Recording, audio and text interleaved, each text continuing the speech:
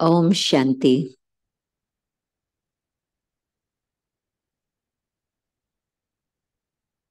The two words, zeal and enthusiasm, are interesting because when you first hear them, you wonder, well, what's the difference between them? And yet there is a very powerful difference. And when you hear this word enthusiasm, it has the word theo in between, enthusiasm. And so it comes from a Greek word, and theo means God. Theology, the study of spiritual truth, religion, and so on, so related to God. And so when I have God in my heart, when I have God in my awareness, then enthusiasm stays with me. And if I get distracted by anyone or anything, then the level of enthusiasm drops down because my attention has now scattered. Instead of being focused on one and connected with one, now I've got other things going on in my buddhi, my intellect. But this other word, zeal, well, if you think about a bottle of soft drinks, aerated drinks, whatever it is you used to have, probably you don't have these things anymore, but you used to have them. And what used to happen was that when you open it up, then there's a burst that comes out with a lot of fizzle. And then gradually the bubbles wear down and then it begins to settle down. Well, that image serves to explain what zeal is. When there's something very specific that's happening, maybe it's a celebration for 10 years, maybe it's any other event, whether it's Shivratri or whether it's Baba's coming, all of these things create this immediate surge of energy. And there's a zeal to be part of that, to be with it, to be involved in it, especially if I'm engaged in some type of service. Then at that moment, my energy level is very high. And then after the project finishes, what happens next? Everything calms down, quietens down, and the bubbles go flat. And then you feel a little bit tired, a little bit exhausted. It's over. What am I going to do now? This was taking up all my time and energy in such a constructive, creative, productive way. And now I'm left just with an ordinary, mediocre stage. So zeal can come and it'll bring that upsurge temporarily, but any project, even if it's a long-term project, it has a beginning and an end, and it's going to finish at some time. And what we found during COVID was that you couldn't do things outside. And so somehow drama, Baba saved us, and we started online service. And that was great because it kept up the zeal of the Brahmin family. We had 82-year-olds learning how to set up Zoom cameras and handling it with a computer themselves and conducting 7-day courses online. And in fact, the person I'm thinking about in London, a sister called Anne, she's now 82, I think, or maybe even older, certainly over 80. And she not only started to learn all this and do it herself, she didn't need any further technical assistance with her. She managed it all on her own. But when there were students coming online and they'd say, oh, I can't manage to do this, I can't do this, I can't do that, she would take them through it and explain them to others also. So that was incredible. But this is the thing that Baba Drama intervened to give us something to entertain us and keep us occupied in a way that creates our fortune, and we're able to serve and help others. But imagine a time in which there isn't any possibility of external service. Is that going to happen? Very likely. I think more than likely. At a time when either there's natural disasters, there's a hurricane, a typhoon, you don't know what's going to happen next. Maybe just a flood. It's not as dramatic as a hurricane, but it's as nasty, it's insidious, and it cuts you off from everyone. Global House has, in the last few years, usually it happens once a year, that something goes on and there's a flood or there's a police case in the neighborhood, and where we are, that area gets cordoned off and you can't go out and no one can come in. Now, that's a place that's usually quite manageable. But even there, as I say, nearly every year, once a year, there's some sort of situation that comes up. We get drug cases. And so the police then go out on a search. And then that's when we get cordoned off, or the pipes break and something goes wrong. And so then there's a flood in our road. So things will happen. More and more things will happen. Maybe there's terrorism that goes on. Who knows? But there will be situations in which not only will I not be able to go out and serve, but equally the devices that we have, that we're dependent on today, whenever there's any emergency, the first thing that governments do nowadays is cut the telephone lines, stop the towers from operating, so there's no further access. So you are left on your own with whoever are your companions with you, or if no companions, on your own, one Baba, one and one alone. And so better that I prepare for it today. If my adrenaline rush is through service, can I stop and say, well, I'm not going to be dependent on that. I'm going to make sure that it's my gyan, my yoga, my connection with Baba that gives me the love and the enthusiasm and the joy, the contentment that I need. I don't need to look outside. Service is, yes, in God's love, but it's still very external. And so the preparation has to be from today for the time when there are no new projects except Mansa Seva. Baba's been preparing us for this for quite a long time. And of course, that time will definitely come. This is what is going to happen. And so, yes, it's fine to have new projects and get engaged in those and have that zeal that's going to keep me moving forward fast, in which I don't think about food, I don't think about sleep, I just think about Baba and Seva. Fine, I create my fortune through all of that. But I mustn't be dependent.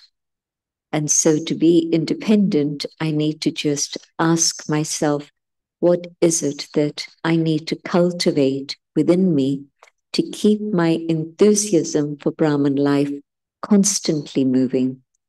And so to have a life that's centered around God is really the only way to maintain enthusiasm for Brahmin life. Brahmin means the twice born. We had our physical birth, however many years ago we had it, but our second birth is our spiritual birth. Do you remember the intoxication of when Baba first found you? I remember being so intoxicated, so much in love with God, that I thought that I could become Karmatit in 1 year. And that was my ego speaking, because I didn't even understand what I need to do to become Karmatit. But gradually you get to know yourself, you understand what are your strengths, what are your weaknesses, and you know that Baba's going to help you with your weaknesses. But very often, after that first honeymoon period with Baba, then when things settle and you start seeing your sanskars and you start noticing the sanskars of others, there's a time when you're in Gyan and you look at everyone with awe that they've been a yogi for 5 years or 10 years or 40 years, and you put them on a pedestal in your mind and you think that they must be nearly perfect. And then when you discover that they're not quite perfect, then many questions can arise. And so, can I have that same enthusiasm as I did at the very beginning? So, what was happening at that beginning period when I was so enthusiastic that others had to tell me, look, it's okay, slow down a bit. You don't need to rush ahead so fast. Because it's like the story I explained this morning about the sister in the wheelchair and somebody telling her, that's karma. You're so enthusiastic that you don't think about the other person. You're just wanting to share, wanting to give. And then if the other person's not ready to take, then you don't understand it. Why not? I wanted to hear these things so much. How come the rest of the world isn't ready to listen? So my period of honeymoon lasted for about a year, because longer. I came into Gyan in April 68 properly, meeting Baba in childhood, Mama in childhood, and then through my teens, meeting Baba again was all part of the beautiful journey. But understanding Gyan and making that decision, this is to be my life, that started in April 68. And then Baba sent me back to London in June 69. And so about a year later. And so all the time that I was in India, now I understand it was not so much real enthusiasm, it was constantly spikes of zeal, because there were constantly new things that were happening, new experiences that I was being exposed to, and it was powerful and beautiful, and I was on a high all the time. And that's when I thought, I can be karmatit in a year. Why is it taking people so long? And then coming to London, I didn't have a single piece of paper I could share with anyone because they all had the India addresses. Now, London and India are 5,000 miles away. I can't give them an introduction about Brahma Kumaris and say, find out more and go to India. And things were not so easy to manage with service just in your own Lokik home. So wherever I went, I was getting the door shut in my face. And remember, I didn't know anything about bhakti. In this birth, I'd gone with my grandmother to temples, but that was mostly to eat the prasad and to meet other children who were there also. It wasn't understanding why I'm going to the temple, what this is all about.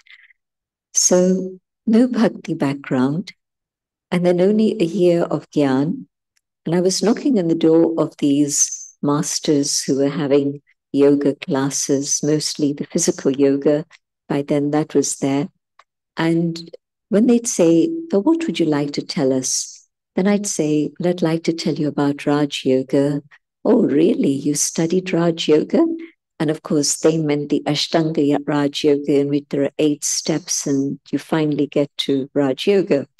And I'd explain, I knew that much at least, that I hadn't done the Ashtanga Yoga. And so I'd say, no, this is a very modern interpretation of yoga, and it's come to us from God. And like Baba said yesterday in the Murli, don't tell people God has come. Well, I didn't actually use those words, but pretty much close to that. And they would look at me and smile and say, well, at the moment, we're very busy. We've got enough teachers. We don't need anyone more. And so the door would shut. And so none of the yoga organizations that were around, and I would find out which are the organizations and go to visit them. And so after a couple of months of this, by August, I wrote to Dadiji. Dadiji could read English, Dadi Janki later on could even speak English, but Dadiji could read English. And so she'd said to me, don't worry about Hindi, write to me in English and you can read Hindi, so I'll respond to you in Hindi or Sindhi. My mother could read Sindhi. So, and for the Dadis, that was their mother tongue, so it was easy for them. So I wrote to Dadiji saying that there's no service here, and what can I do? I think I should come back to India where there's plenty of service. And Dadiji's reply came, probably via Rosie Ben. It was in very good English. So I think Rosie Ben must have been in Madhuban at the time. You know Rosie Ben? Some of you know her from Chennai. She started service in Chennai. She passed on some years ago. So the letter said, never mind about service outside.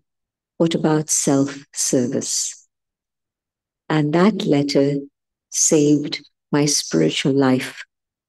Because if I'd just gone around knocking on doors any further and just getting no, no, no, I think I would have said, oh, what's the point of all this? Let me do something else that's more interesting. But when Dadiji wrote, think about self-service, that saved my skin.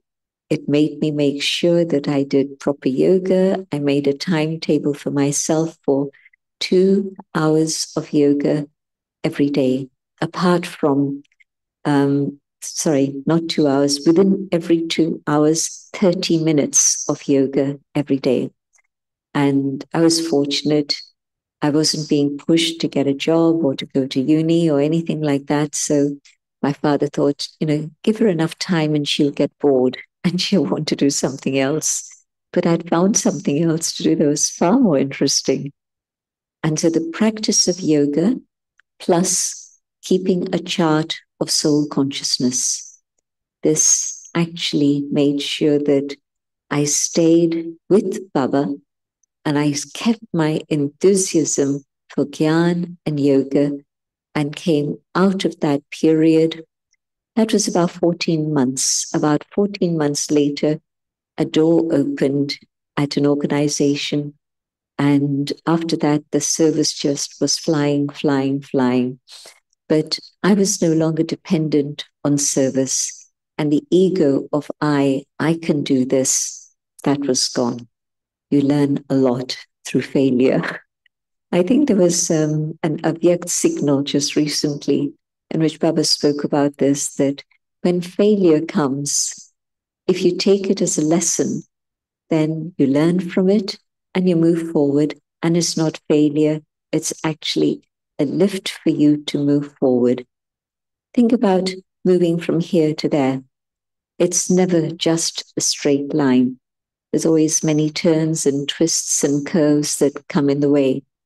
And especially if you're on hilly terrain, then again, you see where you want to go, but there's a few hills to tackle before you get there.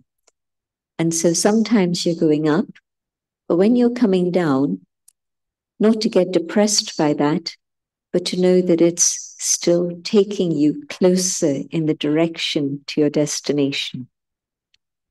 You learn from every time you go down, but there's another hill to climb and another and another. And each time you're moving forward to your destination. And then it's not a failure in that sense of becoming hopeless and helpless and frustrated or anything. No, it's a lift to carry you to your next stage and the next stage. And so from practical experience, I know that to depend on any external type of service is not very healthy. It's going to create that vacuum unless you know that I mustn't be dependent on that, and I mustn't let myself get into a space in which I feel I've got nothing. No, I have Baba. I have everything. And Baba's here to help me keep moving forward. And what might seem to be a failure to others is actually a learning curve for me. There was another very interesting statement that I always remember from Jagdish Pai. Jagdish Pai spent quite some time in London. He was one of the first of the delegation who came with Dr. Nirmala, Ramesh Pai, Rosie Ben, Dadi Shailendra, so 5 of them. And so that was in June 1971, when the whole delegation was sent by Baba to do world service. And they started in London, spent a month there, and established a center, and then moved on and on. And he used to say, sometimes it's better to lose an argument and keep a friend, just in the same way as you could lose a battle, but you win the war. And it's a bit of a violent metaphor, but the point is that you get into an argument with somebody and you want to prove yourself right.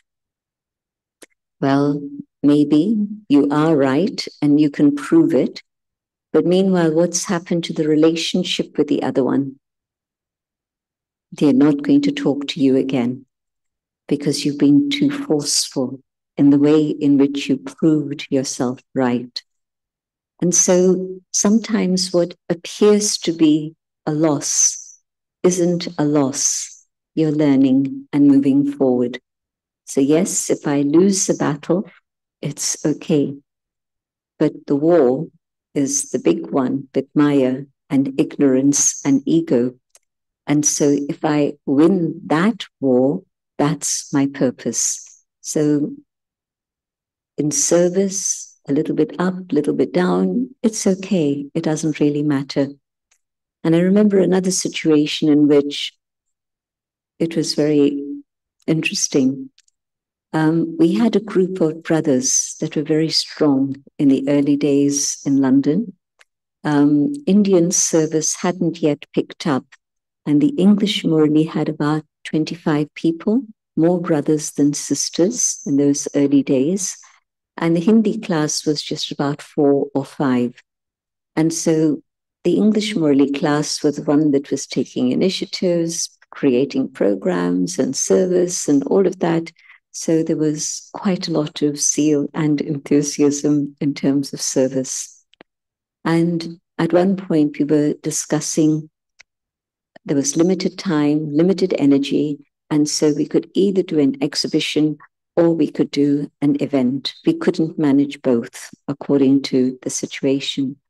So at first there was this big discussion and everybody was quite vocal. And then we finally decided that we'd tried exhibitions and it was hard work and not really very successful. And so we decided we were going to have a program. And we knew what sort of people to bring, who could be the speakers, but we couldn't think of a title. And everybody was arguing about what title should it be. Again, very vocal, very energetic. And after a little while, I just said to the group that it was by then the evening and it's time to finish. And okay, we'll meet again tomorrow morning after class and finalize. And most of the brothers that were from that group were actually living together in a place called Shanti Bhavan. Shanti Bhavan still exists. And one of the original residents, Peter, is now in his late 80s, but he's still there. And most of the other brothers have either gone to Australia for service and gone other places for service. So the brothers went home and I was in Baba's house anyway, so we finished the meeting. Next morning after class, two of the brothers came to me and said that they'd been deputed by the rest of the group who had had to rush off to work, but these two had space and time so they could come and talk to me. And they came up with the title that they had discussed back home in Shanti Bhavan. And I instantly said yes to them. And they said,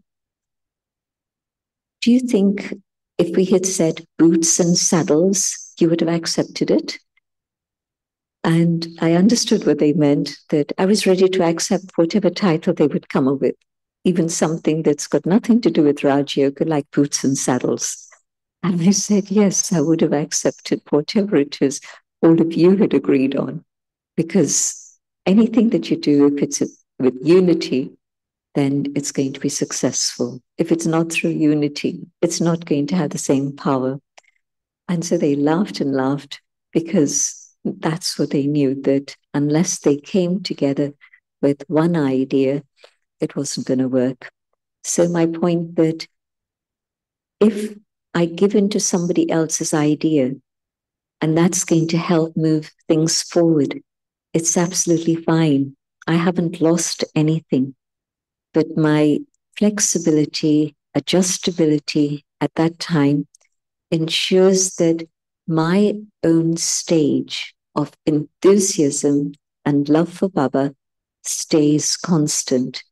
Otherwise, if my head is thinking, well, it has to be like this, why isn't it like this? Then when something else is happening, not only do I lose my zeal, I also lose my enthusiasm. And then I get stuck. Then I say, well, what's the point of service? There's only going to be arguments. I don't want to get involved. I don't want to be responsible. And so all these waste thoughts start coming. And not only has my zeal disappeared, but my enthusiasm has also now become very diluted. And so I must ensure that I remain in love with Baba. I don't allow service or any other distraction to take away any experience of that love. I keep that love alive and sacred. And service is God's responsibility. Yes, if I choose to create my fortune and use my time, my thoughts, my resources in a positive, worthwhile way, fine, I'll get the reward of that. But even if I don't have any resources, not even time, not even energy, not even money, nothing, and I just simply love Baba and do Mansa Seva, but I keep my enthusiasm for my Brahmin life alive, I'm going to move to my destination very quickly. And so very important not to allow service to become a distraction. Service means many sanskars. Nobody can do service on their own. It's just not possible. How much can you do on your own? But I have to find ways to keep the enthusiasm alive simply by knowing that whatever I can do in terms of service, yes, it's my fortune, but because of service, to let my enthusiasm diminish will create a big blockage for me. And so, how do I keep my enthusiasm alive? By keeping God in the center point, God at the heart of everything that I do. Again, go back to your days of childhood. If you remember Sakar Murlis, even Avyakt Murlis actually, how often does Baba say to us, just remember the days of your childhood? Why is Baba saying this? Because days of childhood, we were just amazed that Baba found us. And there was such a strong contrast of life pre-Gyan and post-Gyan that we knew that this huge transformation, and everybody has this big transformation when they first come to Baba. So we know at that moment it's God. It's not a human being, whoever is the nimit, the instrument teacher. They haven't made me a Brahmin. They're not giving me this knowledge. It's come from another source. The power of Gyan is so incredible that it brings about change very, very quickly. But then seeing my sanskars, so one thing is the service story. The other thing is the sanskars story. How long does that last? Like Baba says, it's going to last till the end. And ego It's the big, big one that takes away my enthusiasm and my attention away from God. Ego is something to deal with right from the beginning through the middle to the end. This is why in every single Sakar Murli, Baba reminds us not once, 5 times, 8 times in one Murli, soul consciousness, practice detachment from the body, practice the bodiless stage, experience water soul consciousness. And so, ego, the opposite of soul consciousness, and the ego that I can do it, the ego that the superiority. Well, I know that I have humility. How come people don't see my humility? Is that statement ego or is it humble? So sometimes, well, most times we don't recognize ego. Why? Because it's a tail that's behind me. Hanuman's tail was a long tail, but it was behind him. And only when the tail caught fire, then did Lanka burn. And I'm not talking about the island of Lanka today, Sri Lanka, but the world. They say that Ravan was dead, but Lanka still stood. And Hanuman was on the roof. Somehow his tail caught fire and he was thumping his tail and he was jumping from roof to roof. But wherever he was thumping, of course, the fire was getting worse and worse. But finally, when he jumped around and set fire to the whole of Lanka, Lanka burned and Ravan's kingdom ended, and the ego, the tail of Hanuman, also burnt away. Nothing of that remained. So what that's telling us is that when we've dealt with our ego, then Ravan's kingdom will finish. And so drama is waiting for us to make that happen. And so the puncture in enthusiasm is, again, me and my sanskars. And no sanskars, of course, stem from body consciousness. We learned that in the first lesson. But yet, we don't always apply it in a very practical way. Where is it that it's my ego that's not allowing me to be happy and be able to fly with enthusiasm? Enthusiasm has to be constant. The zeal, we finished. Okay, I'm not going to get stuck into just an adrenaline rush when there's special events, but I'm going to maintain my enthusiasm of Brahmin life through Gyan and yoga and my own dharana. Gyan is beautiful, but it's very easy to get ego about Gyan. Oh, I understand. I've been studying Gyan for X years. I know everything that's in the Murlis. Of course, I know what Gyan is. So the ego of Gyan, that also takes away my Gyan. But the intoxication of Gyan, the beauty of Gyan, amazing. Baba, I love you so much because you've given me such amazing understanding of everything that's going on about myself, about yourself and the drama. And now I can truly stay calm and peaceful because I understand. But I mustn't get ego about Gyan. And then yoga, very easy to think, I'm a good yogi. I've been practicing for X years. And so, of course, I'm a good yogi.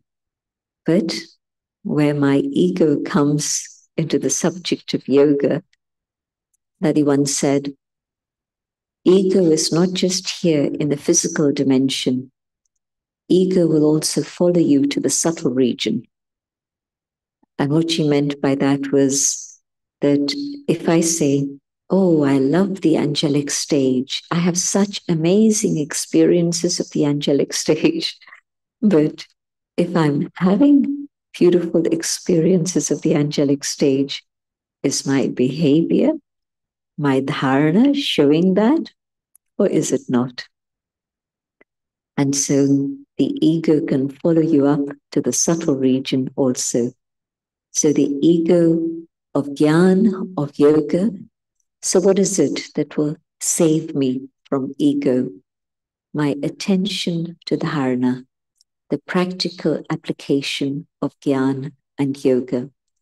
That is my fortune. If I give attention to my thoughts, my words, my actions, and I'm following Baba's Srimad. So keeping Baba at the center of everything means Baba's Srimad. Not just thinking of Brahma Baba's face, not just thinking about the point of light. All of those things can slip away. But Srimad is what I need to hold on to. And so following Srimad means that my enthusiasm can stay high because truly I stay connected with the one who is giving me Srimad, with the one who's teaching me Gyan. So keep making sure that your happiness stays and your faith stays. I feel that enthusiasm is the combination of both of these things, my faith, but also my happiness. And of course, faith and happiness also go together. Just to finish this thing about ego specifically, that because of my ego, where I think that I'm doing fine with Gyan and yoga and I'm great at service and all of these ideas, and that becomes the obstacle and it actually deflates me. But sometimes the converse of the ego, the inferiority complex. Oh, I don't really understand Gyan. How can I give Gyan to others? But my yoga is really not very good at all. I love Baba, but I'm not. This chatter that goes on in the mind, which is negative chatter. So ego has these two sides, this inferiority and superiority, two sides of the same coin. And so I just have to make sure that I don't fall into either of those traps. And for Brahmins, the inferiority complex comes more quickly than the superiority. It's something that is part of the legacy of Kali Yuga, because most times parents put the child down. Nowadays, there's lots of courses on parenting, but probably when you were a child, your parents had never gone to a parenting course, right? Nowadays, most children, their parents have definitely gone through at least one course, maybe more than that. But in our days, it wasn't so. And so they very often, of course, they had their own habits and so on. And so the quickest response that a parent can give to a child is, no, don't do this. This is wrong. And so it's a negative message that came to us very, very often. And anyway, we started off our journey with very little knowledge of the self, and so no self-esteem as such. And then the messaging was negative, and I repeated that in my own mind. And at school also, maybe old-fashioned schools that didn't understand about positive psychology. And so again, the messaging then there also was not very assertive or supportive or encouraging. And so the messaging that we've been getting hasn't been helpful. And we come to Baba with very, very little self-esteem. And so that also has meant that we begin our journey carrying all that baggage.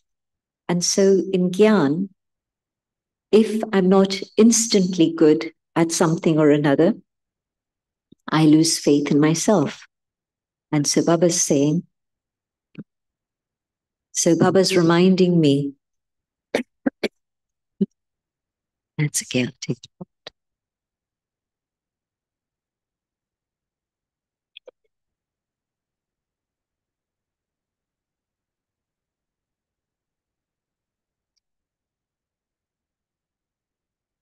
So Baba's reminding me of just one thing that can restore self-esteem immediately. I am God's child. Just this one sentence, this one thought, and if you really hold it in your awareness, you begin to feel the beauty of this truth, the reality of this, the joy of this, and then further the intoxication of this. And so whenever there's a lack of enthusiasm, just go back to this one thought. I am God's child. Ego also gets deflated with this, because not only am I God's child, each and every one, not even just Brahmins, but even people out there, they're God's children. And so just seeing everyone as God's child, and that faith is strong. Why I say faith and happiness is the foundation of enthusiasm is because when I look at other people's sanskars, and usually what happens is that we're not too bothered about the sanskars of people out there.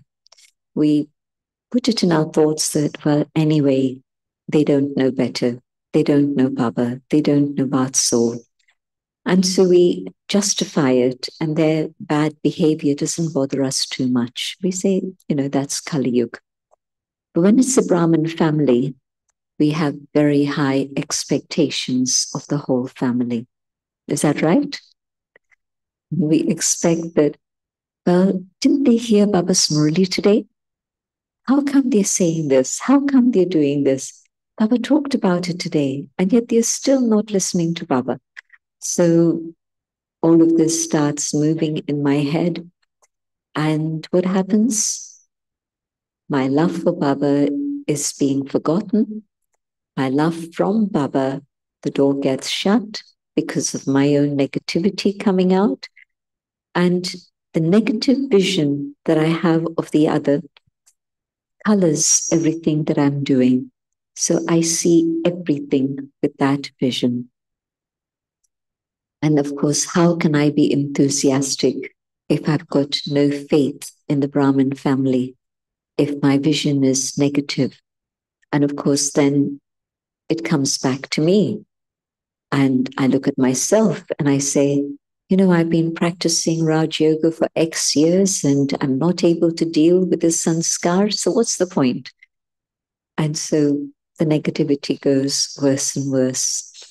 And so when Baba says, have faith in the self, important. Have faith in God, very important. Have faith in others, especially Brahmins. With outsiders, it's Kali Yuga. It's a world of illusion and untruth. And so you have to be cautious, but still see them as God's children and send them those good vibrations. And the response will be a good response. But definitely there's a protection that I need so that the negativity of Kali Yuga doesn't touch me. But with Brahmins, I have to see their speciality. There was one image that was used by a person in Sakar Baba's days, and it was a beautiful experience. Baba was sitting there. I wasn't even properly in Gyan, but Baba had pulled me to this seminar that he was having. This was in 1967. There's just a few of us in Madhuban. And I was sitting there chopping nuts, sitting on that wall. That wall was there from then, just in front of where Dadiji's room is and the history hall. So there's that little garden. And so I was sitting there and Baba came out of his room. And the room where we have meditation was literally where Baba used to live. And so Baba came out of that room, saw me, beckoned me across and held my hand, which was beautiful, very powerful. But then Baba started walking and I was hesitating and holding back because Baba had to go to the meeting. I knew Baba was headed for the meeting, that the meeting had started 10:30, and Baba told them, he'd said it in the Murli, children, start your meeting, and then I'll come and join you later. So it was 12 o'clock, and Baba was headed there. And Baba called it a seminar. It was a gathering of the dadis and the senior brothers all there. And where it's Nirab Bhai's office, there was a room in that area above that. It had newly been built. And so Baba started going up the stairs, and I hesitated again, but Baba pulled me. And then Baba entered the room, and I was ready to go down again. But again, Baba pulled me. And so then I just sat on the threshold, just literally, because the dadis, the dadas, and Baba in the middle, everyone on the floor, no chairs, everybody with their back upright, including Baba. And it's a whole long story with many questions that were asked to Baba. But one particular thing, Baba asked them, what has been your experience of this meeting? And a brother who had created South Extension Museum in Delhi, a very powerful place. So at that point, this brother said, Baba, I've learned that no matter how good a machine may be, but if there's even one screw missing, the machine can't function. So everyone is valuable in Baba's yajna. I might be just a tiny little screw, but I'm valuable. And others see me with that value. And then the whole machine can start functioning. So Baba's yajna, the whole family, and if I can see the speciality and the goodness of each one in the family, and see my own value in the family also. Yes, Baba can find 1,000 others to do his work, but Baba needs me. This is why Baba found me, and Baba made me belong to him. And Baba's nurtured me and sustained me and given me all that I need to bring me to this point where I am in my life's journey. But now I have to have faith in myself, but also faith in all of those who are in the yajna. And when I have that faith, and I love Baba, yes, that faith and love keeps my intoxication high and my enthusiasm for everything, not just service. Waking up for Amrit Vela needs enthusiasm, coming for Murli needs enthusiasm, paying attention to my dharana needs enthusiasm, doing service needs enthusiasm, doing little things in Baba's house needs enthusiasm. But also, if I keep my vision of the family absolutely positive and high, then my enthusiasm stays high also. So enjoy every moment with the Brahmin family, but enjoy every moment on your own with Baba. Both things are important. And it's a joy being here, being with the big family of Malaysia. And congratulations for all the things that have happened so far that have been powerful and beautiful in this country. And with that enthusiasm, I know that whatever finally needs to happen will happen. Baba will make it happen so that we all go home together. But also, Baba had said to me at one point, there'll be a mic from every region, and that mic will point the finger upwards and say, truly, this is the one God. And when people from all the different regions point their finger upwards in this way to the one, yes, that will be God's revelation. So who knows? Maybe the mic is going to be from Malaysia. It's very possible because you have very high level connections. And yes, maybe the mic is going to be from here. But just keep moving forward with enthusiasm. Om Shanti.